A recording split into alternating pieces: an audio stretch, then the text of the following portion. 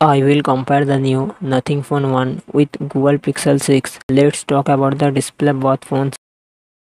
Nothing Phone 1 has a 6.55-inch Full HD OLED LCD and success ratio 20:9. Google Pixel 6 has a 6.4-inch Full HD AMOLED LCD and success ratio 20:9. If both of us compare the camera of the phone, Nothing Phone 1 has a real set dual camera. The primary camera is 50 megapixel, its secondary sensor 16 megapixel, and its front camera is 16 megapixel. Google Pixel 6 has a real set dual camera. The primary camera is 50 megapixel, its secondary sensor 12 megapixel, and its front camera is 8 megapixel. Talk about both phones, processor and GPU. Nothing Phone 1 has a octa-core Qualcomm Snapdragon 778G Plus processor and GPU Adreno 642L. Google Pixel 6 has a octa-core Google Tensor processor and GPU Mali G78.